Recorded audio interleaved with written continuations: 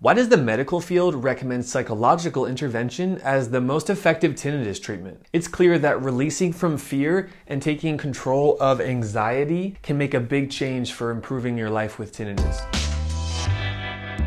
Hi, my name is Ben Thompson, Doctor of Audiology and founder of PureTinnitus.com. I'm here today to use my whiteboard to explain the relationship between tinnitus, anxiety, and fear.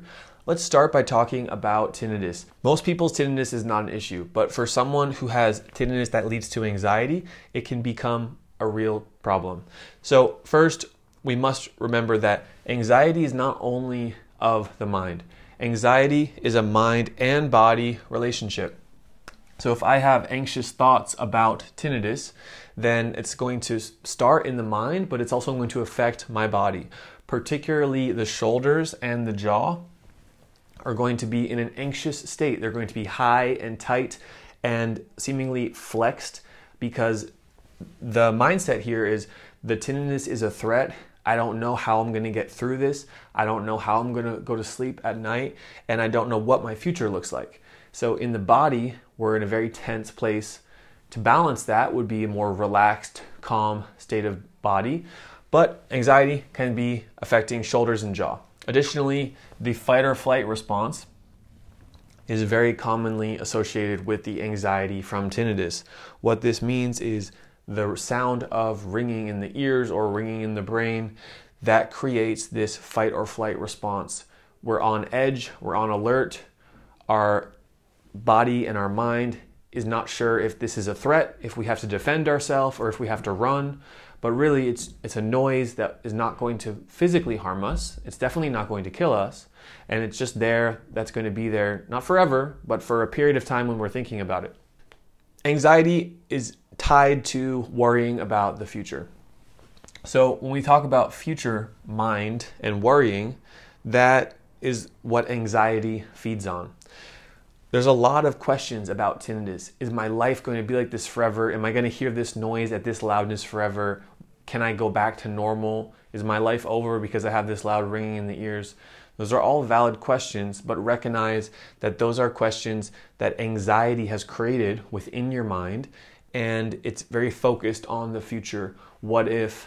Thinking about what's coming next. A lot of anxiety is tied to fear. When I think about the future in my personal life, I notice a lot of the thoughts I have are scared of what could happen. I'm not confident in the outcome. I don't know. There's a lot of confusion. There's a lot of uncertainty. I don't know if I'm going to be safe. I don't know if the tinnitus is going to get better. That's future thinking, and a lot of that is based in fear. Fear is meant to protect us. From a psychological perspective, if I'm afraid of going into a dark alleyway, it's because I don't want to die. The body, the psychology, the mind, it's designed to protect us. It's designed to help us live. But oftentimes it does not serve us because it keeps us in fear and it keeps us from living our best life, even if that means going through some uncomfortable change in the process. Fear is a strong emotion. It's one of the strongest emotions there is. The emotional brain, the center of that is called the amygdala. Fear lives in the amygdala, lives in the limbic system, part of the psychological emotional brain.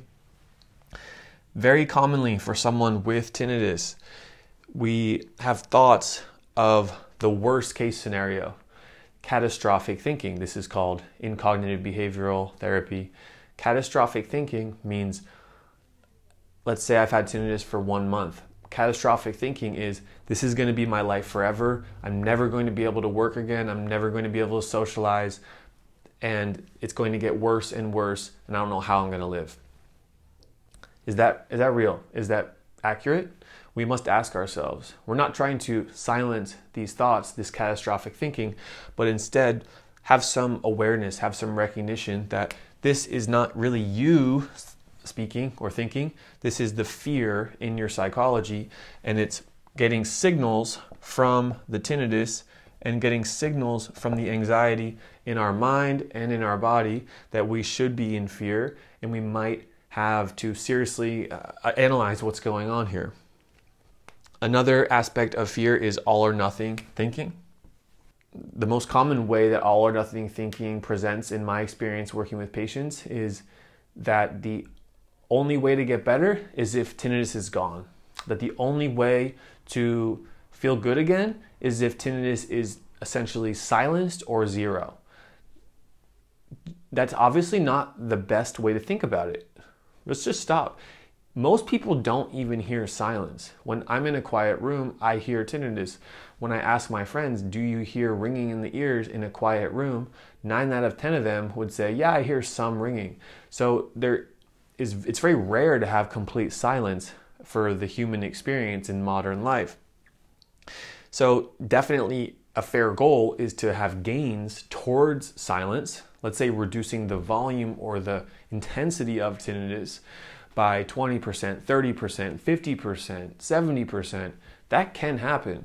But to go from loud tinnitus to absolute silence, it's all or nothing thinking. So take that out of your mind. Don't have that mindset, because it's worth putting energy in to get 50% there as opposed to silence or nothing. Anxiety and fear are some of the most common reasons why tinnitus becomes an issue in someone's life. And these are the catalysts, these are the drivers for why tinnitus can go down a dark downward spiral over a period of weeks or months, or it can create a very dark psychological mindset or outlook for the future. Now, the reason I'm bringing this up is because you may not know how much anxiety or fear is impacting your everyday life, your decisions, even the thoughts that you're having, which might not be who you truly are. Those thoughts might just be coming from a place of anxiety or fear. I want to talk about a case study here.